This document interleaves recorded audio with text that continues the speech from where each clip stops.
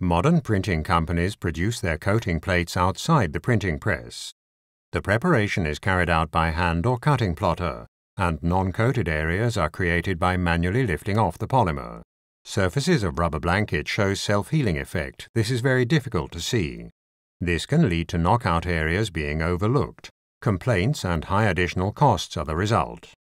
The Folacoat coating plate uses a slip film to aid the cut visualization. Coating-free areas can easily be taken out and mistakes prevented. The smooth polymer surface, in contrast to rubber, supports an uninterrupted sliding of the plotter cutting head.